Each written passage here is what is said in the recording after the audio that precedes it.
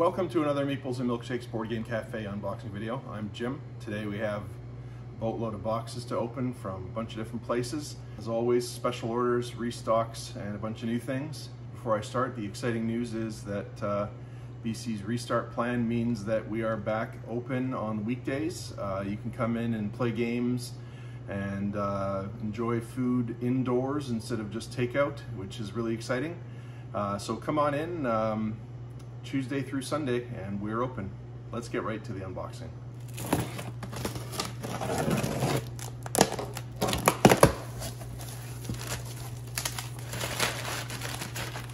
Well, that's interesting. Box in a box. Let's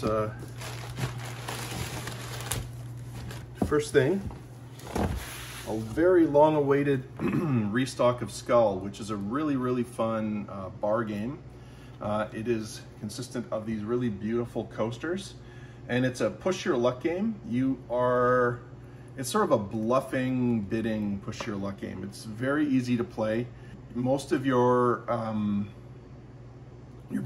coasters are these nice flowers, but then everybody has a skull one, and you're taking turns putting coasters in stacks in front of you. On your turn, you're either putting one on your stack or you're saying, I can pick coasters off of everybody else's stacks without drawing a skull somehow. Like, you don't think people have played skulls for some reason, and you have to say how many you think you're going to pick up. So I'm going to pick up 4, and then now there's a bidding round where the next person says, well, yeah, well, I can pick up 5, and the next person says, yeah, well, forget it, I'm not doing it, and the other says 6, and it comes back to you, and you're like, now go ahead, see if you can pick up 6, and now they're on the hook for that. They have to start picking up coasters around the table, and they have to draw their own pile first, by the way. So if they put a skull in their own pile, well, that's foolish. Now maybe they've picked up 2 off their own pile, and now they're picking up 1 at a time, however they want, off the other people's piles, hopefully not drawing a skull tile. If they do, they've lost, and they lose one of their coasters permanently. So they now have less sort of ammo, so to speak, less things that they can pick up for free from their own pile before they have to draw other people's. But if you succeed, then you get a point, and it's the first person to get 2 points that wins.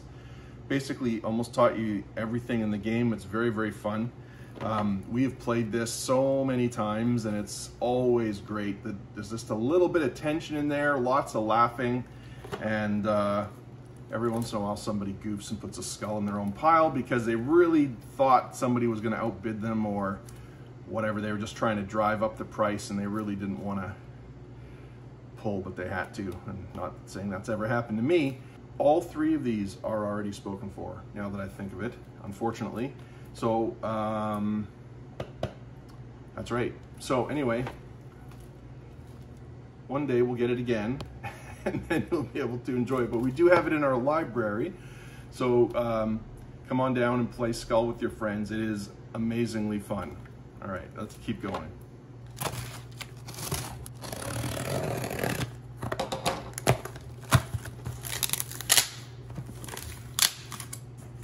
Okay, well, been waiting for this for a long time as well. Railroad Ink Challenge. This is the shining yellow edition. Railroad Ink is a very fun roll and write game. You roll the dice that have the different road and rail segments on them, and then you're drawing them. You're trying to connect your networks of roads and rails to as many of the exits as you can, and there's also some other objectives you're trying to complete along the way. These are the new ones, yellow and green. You'll see green is in that box, and this includes the expansions Canyon and Desert as well, which are optional. And then if you have so this plays 4 players, but if you have the green edition as well, you can play up to 8 players, which is pretty cool. So we'll have one of these in the library, but also a bunch for you to take home.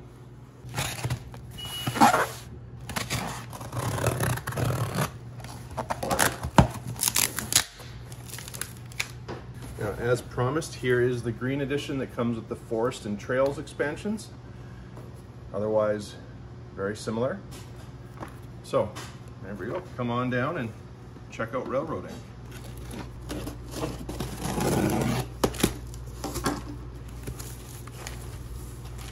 All right, first of all, let's see what's behind door number 2. Yep.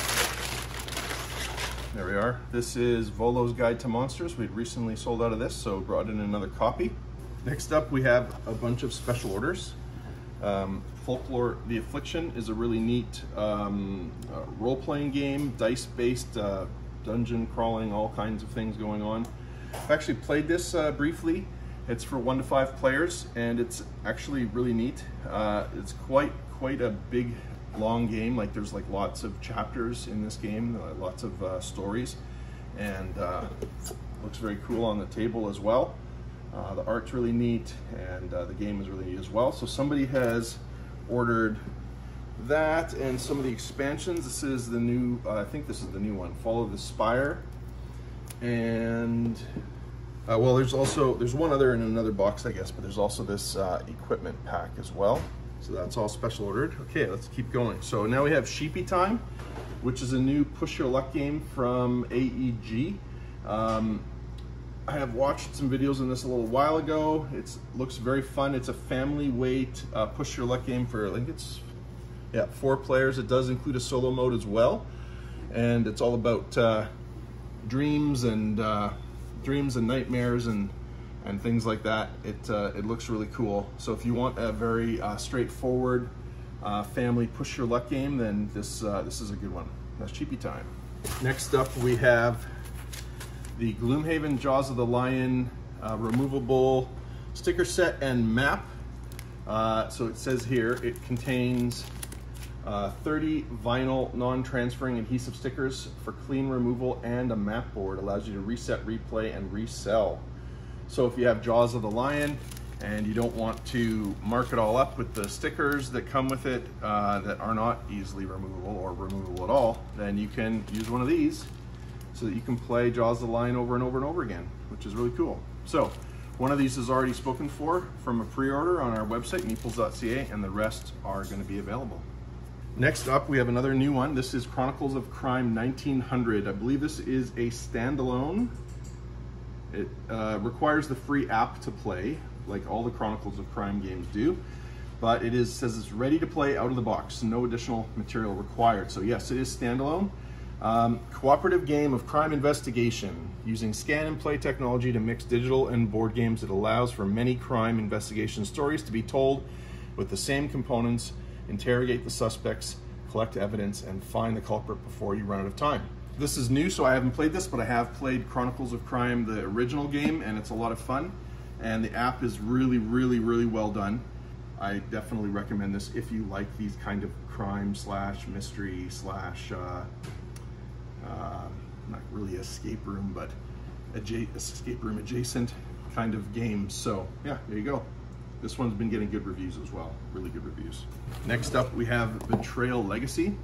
It's occurred to me that now that people are allowed to get together again, that these legacy games are probably going to be of interest again to people. So here it is. Betrayal Legacy is the legacy version of Betrayal at House on the Hill. That's about all there is to say about that. It is designed by Rob Davow, so you know it's a good legacy game. He's kind of put the stamp on legacy games, right, with Pandemic Legacy and so many others.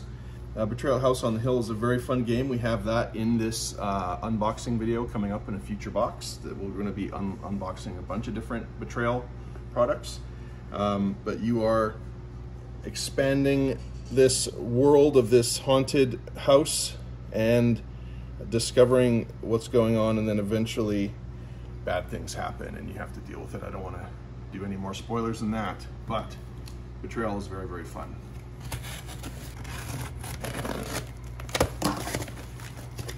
All right, as promised, have Scooby-Doo Betrayal at Mystery Mansion.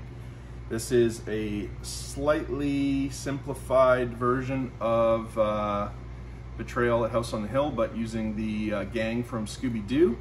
and it has 25 different scenarios in it, so there's tons of replayability, and this is appropriate for ages 8 and up according to the rules, which I generally think means like 6 or 7, but maybe for this game, because of the scariness, maybe 8 would be more appropriate. Really depends on your children. But yeah, very cool. This is also in our library. And then a new one for us, this is Betrayal at House on the Hill, Widow's Walk, an expansion. So this is neat because there's 50 new haunts in this, and that means if you have Betrayal at House on the Hill, then there's a whole bunch of new content, and it's also very affordable. I don't remember the price off the top of my head, but it's certainly less than the base game, that's for sure. And so that's really neat. That is Widow's Walk.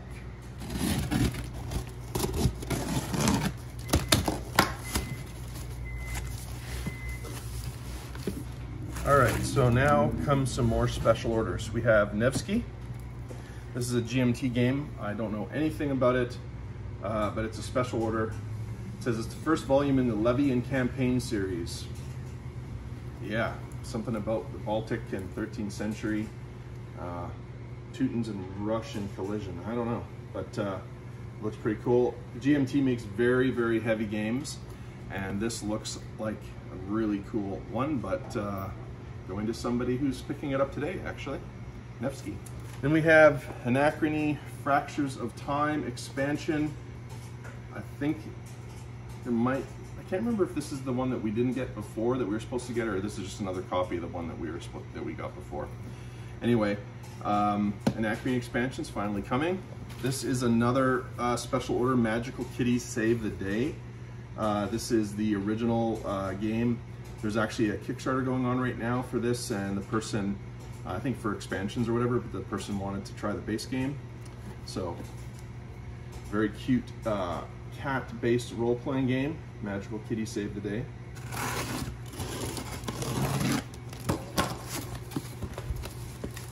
As promised, Betrayal at House on the Hill. This is the original, a strategy game by Bruce Glasgow, sorry, 2nd edition. So, this is a 2 to 6 or 1 to 6? What does it say? 3 to 6, actually. Neither. 3 to 6, which makes sense. 3 to 6 player game. It takes about an hour. It is a lot of fun. We do have it in the library.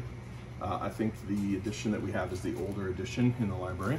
But yeah, so you're moving around your little miniature around, and you might move it off there, which means you have to draw another tile to put on there. There's 3 different floors. There's the main floor, basement, and the upper floor. And eventually at some point, there will be the haunt will occur, this event will occur, and then one of you around the table will turn into the betrayer. And there will be you have to read some description in the book of what's going on, and then it's like a one versus many game instead of a cooperative game, and you're trying to defeat the other team, basically. It's a lot of fun, and there's like 42, I think there's 42 scenarios in here. And so, like, I've played this game a lot, but I have not seen all the scenarios, so definitely a lot of game in here. It's a very good value. Next up, we have one of my favorite well, it's not really a roll and write, it's a flip and write game.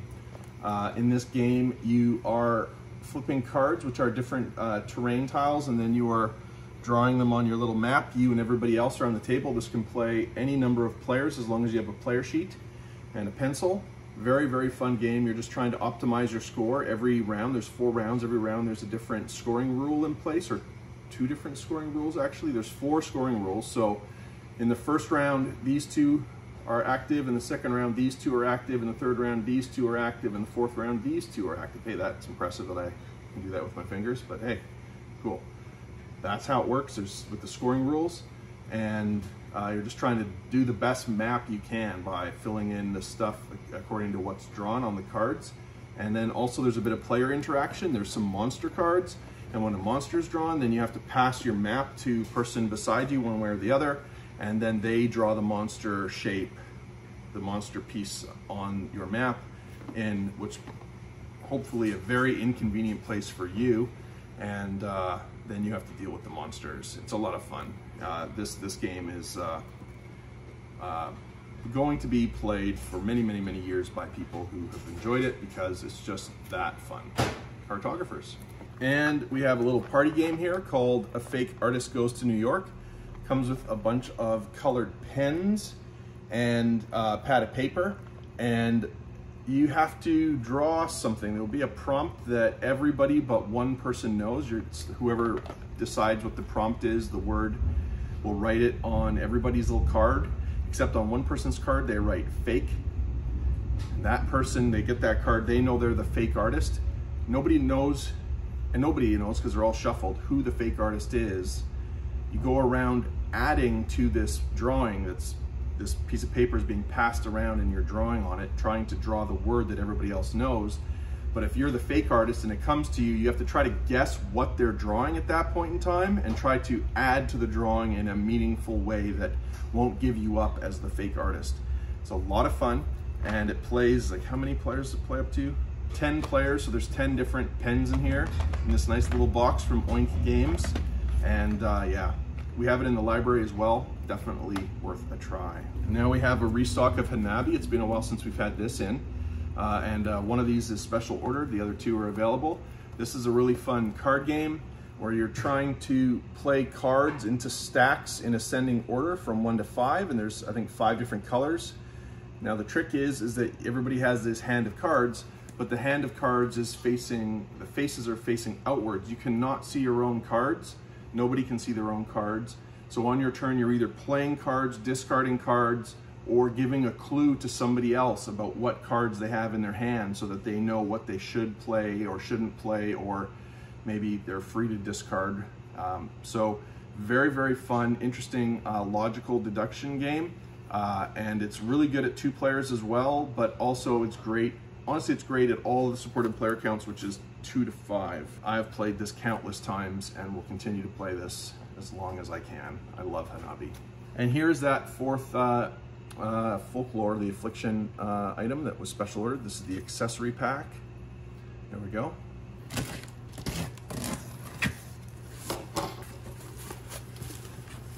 First up, we have another special order. This is 5211 Azul, has been requested by somebody. I have not played this, so I can't really say too much about it, but there it is, back for that person who asked for it. And then we also have the new version of My First Carcassonne is finally back in stock. We've been waiting months to get it back in. Carcassonne is a very, very fun, simple tile laying game, and this My First version is even simpler. This is for ages 4 and up, it says. I tend to agree with the ages when they're specifically designed for kids. So like I normally would say, take 2 years off, but I wouldn't play this with 2-year-olds. So definitely a 4+ game. But that said, very fun and simple. So yeah, we got a couple of these in for the young ones. And then we have Bridges, Castles, and Bazaars, which is an expansion for the full version of Carcassonne. This is expansion 8, and you can see it comes with this cool bridge, or comes bridges, I should say, and castles, of course, and bazaars. I mean, why else would it be called Bridges, Castles, and Bazaars? So a bunch of new tiles and components for playing Carcassonne, just to add a little bit of variety to the game. We also have the Princess and Dragon here, and there might be one other. We also have the Carcassonne Big Box still, which is awesome because it comes with Carcassonne and like 11 expansions, which is really cool. This game has been getting more popular, so we brought some more in. This is the Initiative. It's a cooperative game of story, strategy, and code breaking. You see it comes with this neat comic book type of book, and you guys are going to be playing cooperatively to solve the riddle and break the code. And yeah, it is a very neat game. I love the art. I hope you do too. I just, every time I look at this, I just get all excited looking at the back of the box and thinking about playing it. So this is one that's high on my list when I can get a group together for a cooperative game. Can't wait to play the Initiative. And then this is a game that we have not had in a long time. This is Forgotten Waters, and is being recognized now as one of the best zoomable games. So if you are still not getting together with people, which is obviously a totally reasonable thing to do still, depending on your situation, this is a game that's a big, beefy game. It's a I think this is cooperative as well. It's been like a year since this came out, so I don't fully remember everything about it. I think this is, maybe not. Okay, anyway, this game is zoomable, which means that it's possible for one person to have the game and everybody else to play remotely. It's not exactly marketed that way, but it's being recognized for that. It was nominated for a Golden Geek Award for Best Zoomable Game. So thought, hey, you know what? It's been a while since we've had this. We sold out the first time we had it, so let's bring some more in. Forgotten Waters.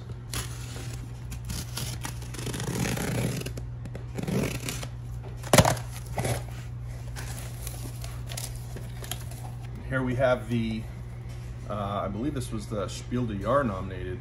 Was it Spiel des Jahres nominated? I can't remember now. Zombie Teens Evolution. I think it was, yeah, this was Spiel des Jahres nominated, which is Game of the Year.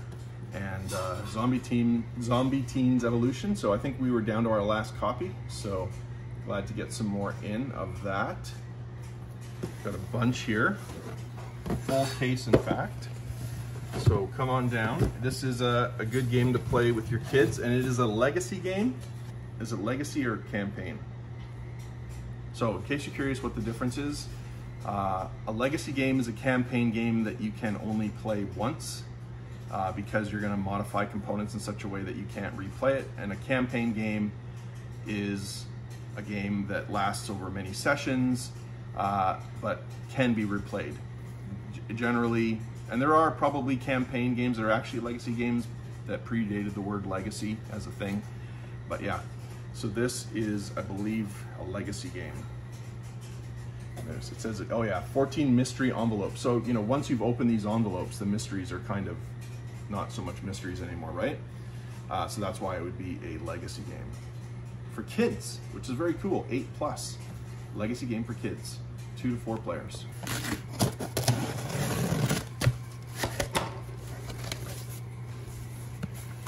Okay, so here we have a restock of Umbra Via. This is a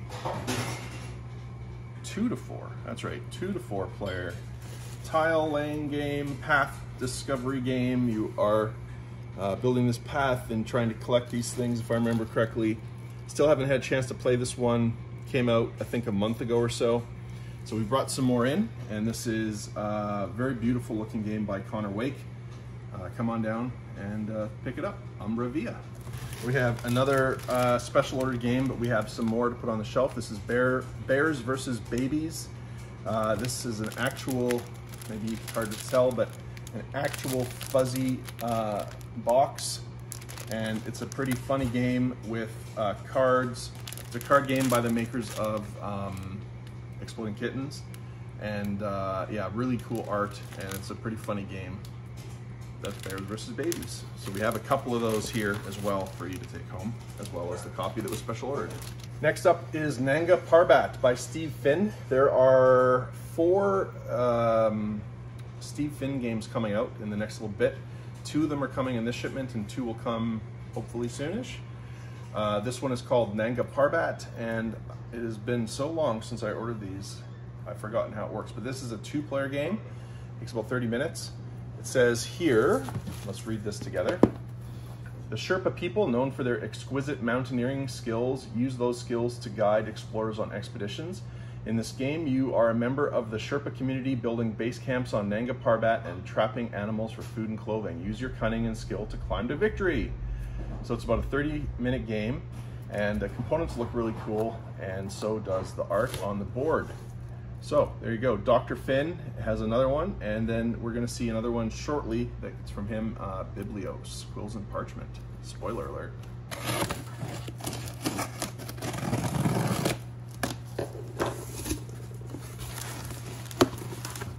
think this is it, Biblios. There it is. As I just said, Biblios, Quill and Parchment by Dr. Finn, Steve Finn. And this is a roll and write version of Biblios.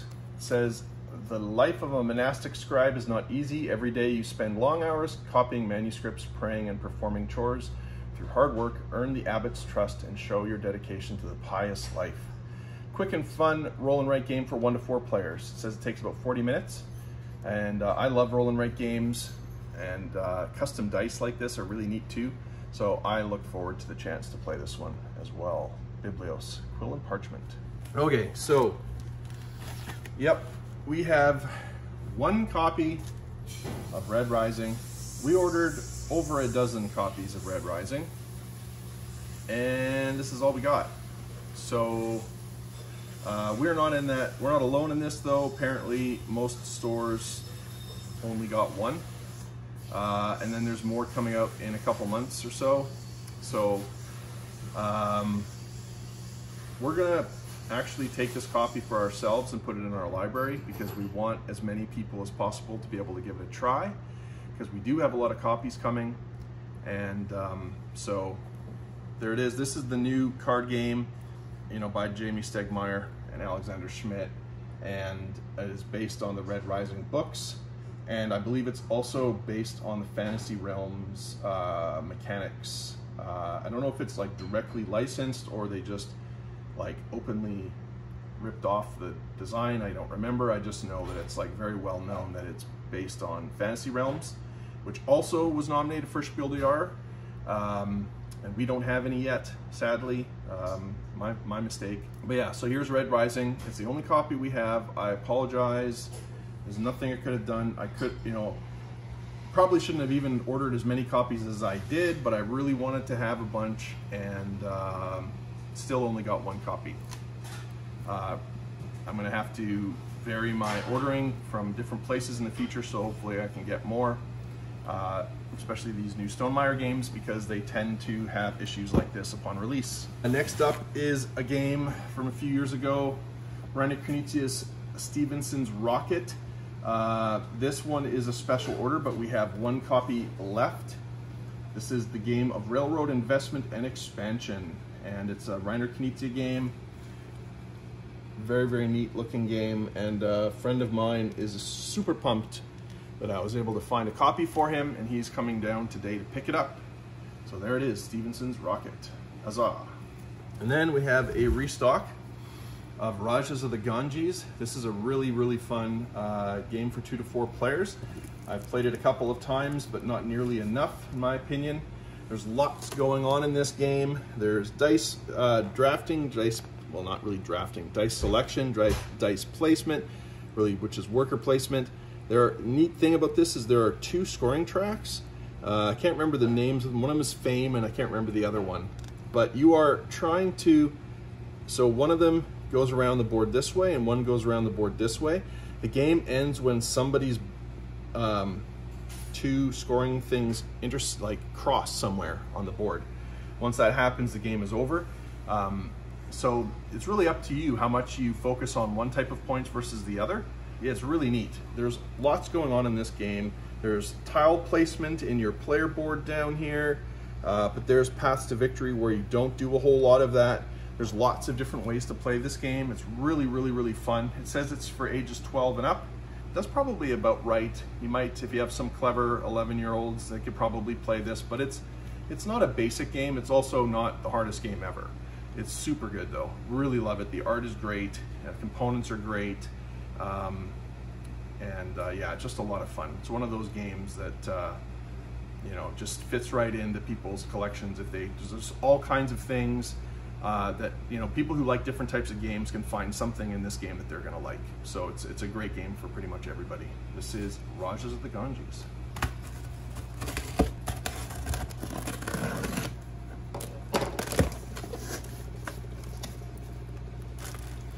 Okay, so here we have a restock of Wreck Raiders, the new game by Kids Table Board Gaming, sorry, and they're out of Toronto. And really neat looking game for 1 to 5 players. We've talked about this a few times recently.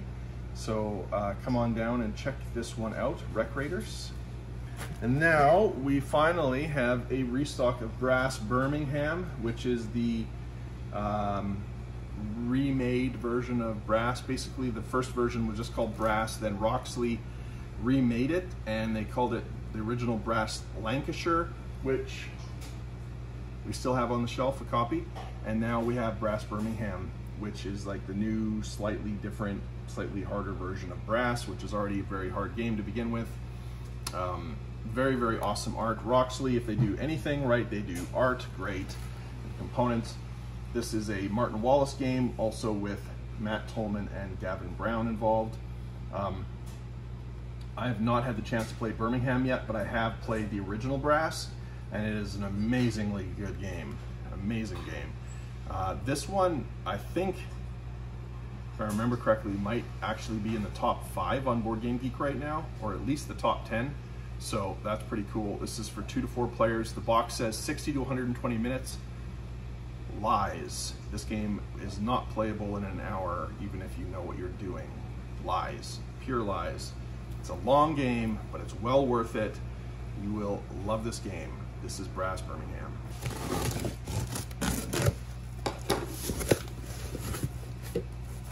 First up, we have another special order. This is the Catan dice game. We actually have this in the library, and somebody asked us to bring it in for them. And so the packaging is different. It came in a box before, but now it's packaged like this. But there it is. Somebody's going to be taking this home this weekend. And then we have another copy of the Bridges, Castles, and Bazaars expansion we talked about earlier. And another copy of My First Carcassonne, which we also talked about earlier. And more Animal Upon Animal, which we just sold out of. And I know there's somebody who is coming to Penticton shortly who's interested in a copy. So I did suggest that they just buy it on the website, but they said, oh, we'll just hope it's there when we get here. So hopefully it'll still be there when they get here, and we won't be disappointing them, but we have 2, so that doubles their chances of having a copy, I guess. There we go. Animal Upon Animal. So this was nominated for, no, not a Spiel des Jahres, but this was nominated for, maybe it won actually, the best, I think it won. Best Cooperative Game, I think, Golden Geek 2020 Awards. This is Pandemic Legacy Season 0, which is a prequel, of course, to the other ones, Season 1 and Season 2. You do not have to have played Season 1 or Season 2. It's an independent game, as it says. This is a legacy game, so it means you can only play this once, but there are, I think, 12, if it follows the other Pandemic Legacy games, 12 to 24 sessions in this box, so tons of value in here. You will be, this one is different in the setting. This is set in the past. This is in 1962, this one. And Rob Davao and Matt Leacock. Matt Leacock is the designer of Pandemic. And then Rob Davao is like the legacy god, basically. Makes all these great legacy games. And this one is award-winning now. And happy to have this back in finally. So that's Pandemic Legacy Season 0. Now we recently sold out of Catan Starfarer, so we brought in another copy of that. This is the big box 3 to 4 player space version of Catan. It says it takes 2 hours on the box, so that probably means 3 in real life. I don't know who can play these games as fast as the times they say on the boxes. It's all lies. Lies. I don't know. Maybe I'm just slow. How can I don't know. Maybe. But anyway, neat game, Catan Starfarers. There is also a 5 to 6 player expansion. I guess I didn't order that back in for some reason, or maybe it's coming in a future shipment. Yeah, that is also available. So like other Catan products, there's a 5 to 6 player extension if you want that, but you don't have to pay for it up front if you're not playing with big groups. So that's cool. There it is, Catan Starfarers back on the shelf here. And then finally, Catan Seafarers. We've been sold out of this for a little while, and happy to have it back in. This is, for some, their favorite expansion of Catan, and there's even there's other scenarios that are built for seafarers. Very neat expansion. So if you're looking for seafarers, now we have it again. Huzzah!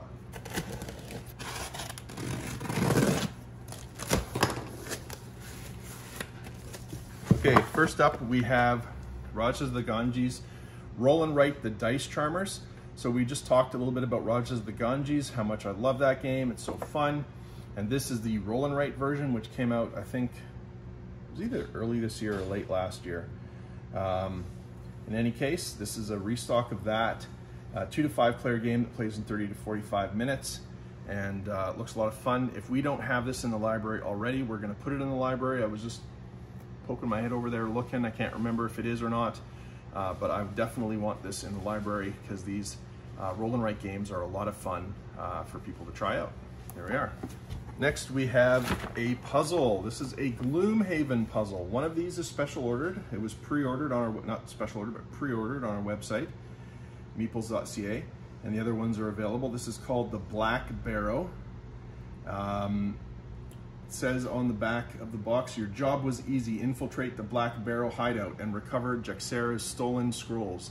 Little did you know that the crypts overflowing with bandits and living corpses were the least of the dangers that awaited you on your adventures through Gloomhaven.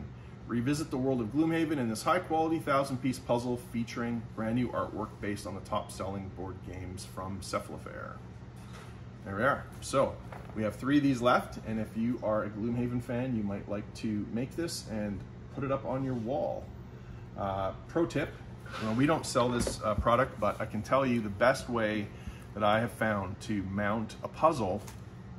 There's a store on Front Street called Dragon something. It's an art supply store, and they sell foam core that has a sticky back. And so what you do is you finish your puzzle, and then you put a board on. Hopefully you're doing your puzzle on a puzzle board like the ones that we sell, and then it's easy because then you just put another thing on top of it, flip it so it's upside down, and then you just take the adhesive back off the foam core, and then you stick it on your puzzle, and then boom, your puzzle is done. You don't have to deal with glue or Mod Podge or any of that stuff. Done. And it's so easy. And so if you have a nice puzzle like this that you want to mount, it's not something, we don't have suppliers that sell that stuff, but Dragon does, and they hooked us up with some, and we have mounted one of our puzzles, and we're going to put it up here at the cafe.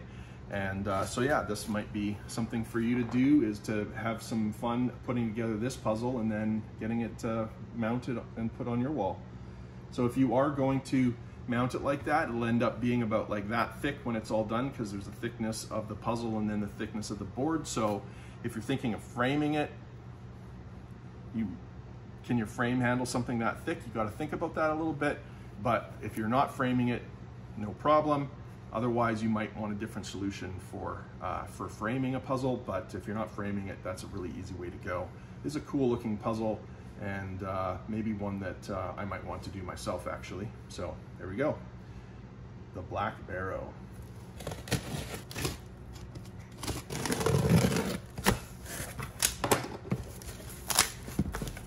Okay, we have some more special orders here. We have these expansions for Draftosaurus. This is Aerial Show and Marina. Now, I have not played Draftosaurus yet, but I desperately want to. It looks a very fun game. And we have 2 copies of each of these. One of these are special ordered, so the other ones are gonna be here. So if you have Draftosaurus, you want the expansions, you can come on down and get it. Since I haven't played Draftosaurus yet, I don't know everything about it, I can't tell you too much, but these are some nice little expansions for those games. That person will be excited to have them in. And then next up, Captain Sonar. This game is amazing and very unique. It is a game, you need 8 players. So you don't need 8 players. You can actually play it with fewer, but ideally you're playing with 8. So it might still be a little while before you're playing this with a full player count, but it's getting closer to the time when you can finally play this with a full player count. Maybe you can play it outside with a full player count. That'd be fun. But this is like Battleship 10.0. You have 2 teams of 4. Each of them is running a different submarine that are underwater trying to hunt each other down and destroy each other. And each team has a captain, a radio operator, an engineer, and a first mate. And each person has a different role. It is so fun. It is so unique. You put up this partition between you and the table so you can't see what the other team is doing, and it requires a very careful ear and really good teamwork in order to effectively outmaneuver your opponent. It is so fun. It is special when we have a game night and there's exactly 8 players, and you know some of them are going to be like itching, like, is are we gonna actually get to play Captain Sonar tonight? Because there's 8 people exactly. Oh, I hope so. And yeah, so good. This is one of the things to look forward to coming out of the pandemic, is being able to play Captain Sonar. It is amazing. Love it. So, haven't had this in a while, and happy to get back in.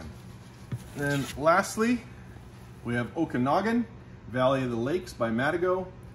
We were running low on this, and we know it's a popular game in this part of the world for obvious reasons.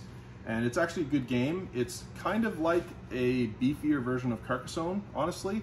And it's really awesome at 4 players. The maximum amount of contention is available at 4 players. You are laying the tiles and trying to collect the resources that are available.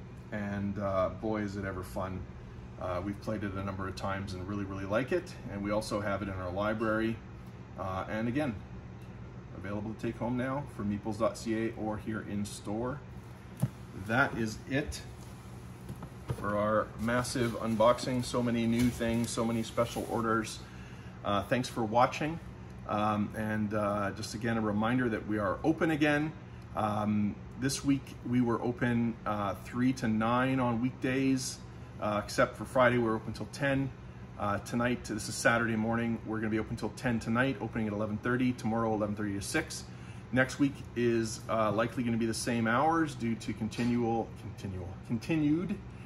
staff availability issues coming out of the circuit breaker restrictions and for other reasons.